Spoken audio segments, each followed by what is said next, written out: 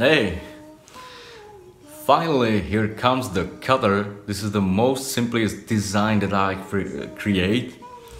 It has two holes in it, 7 and 9 millimeters.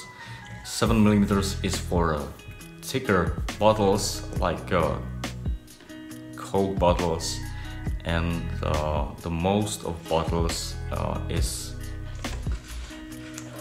I'm making with the 9 millimeters. So this is the prepared bottle with the air pressure and heated over the flame on a gas stove or cooking stove. You don't have to do it, but this is the way that you can get more filament and more straight strip, which allows you to make the filament in a more comfortable way.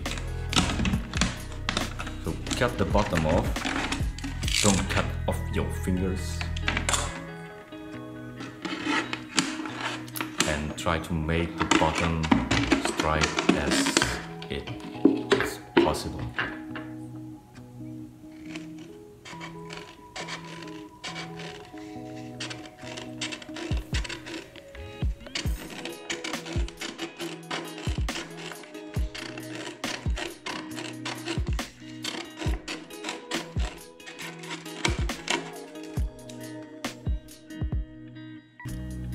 Cut the guide strip, it will help you pull it through the cutter.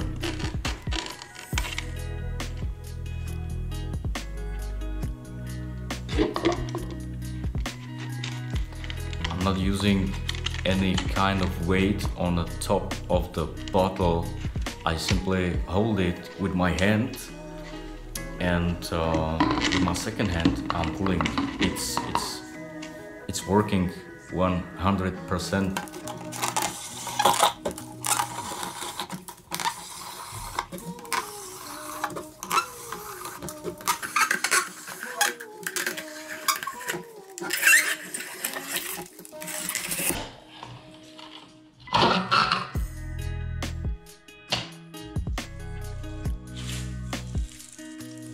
This is about 7.5 meters of strip, and this is what's left from the bottle. For the first run, I need to tell you that you need to set a working temperature on your thermocontroller. You can do it by press this button, and when it starts blinking, you can adjust the desired temperature with other two buttons. So now save it, and it's done. My working temperature is about 70 degrees Celsius.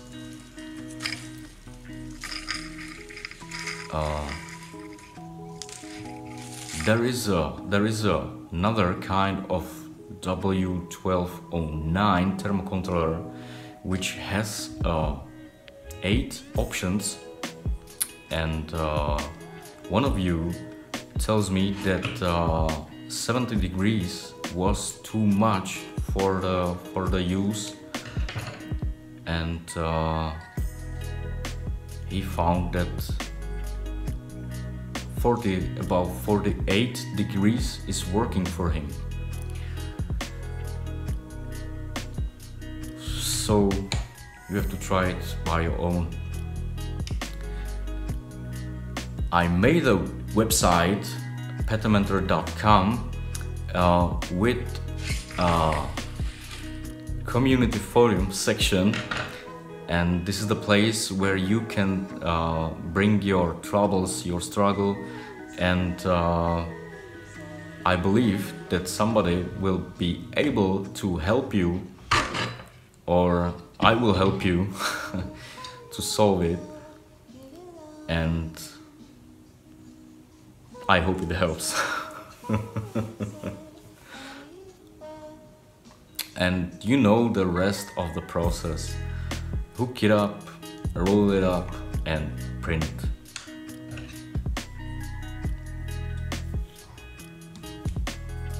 not a rocket science. You don't have to be afraid that you will screw it up. It's very easy, and it's not about melting the strip and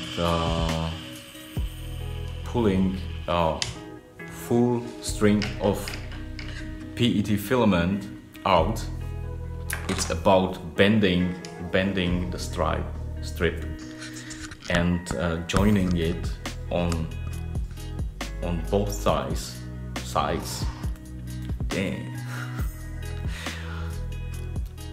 And that's it. You are making a kind of tube this way, and you are printing with the tube. So that's why you have to set another higher flow rate in your slicer settings. For me, and my nozzle diameter is working about 145%.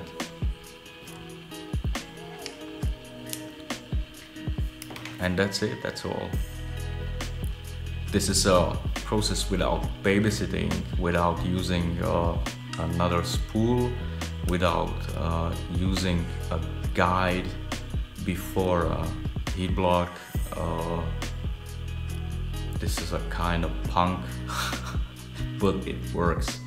I see a few weeks ago a guy who is making his filament with the hot gun, glue gun, and it's worked too.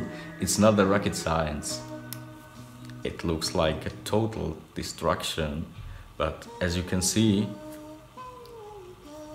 the quality of filament is not changing too much. This is the worst you can get, and it's still working. But it's better to use a guide before the heat block and a spool. I will make some. This is the result of this filament. It's without post-processing, without any extra settings in my slicer settings. That's it. So if you have any questions, so ask me, or come to my website and share your problems or questions in forum. Bye. Oh, the cutter is free.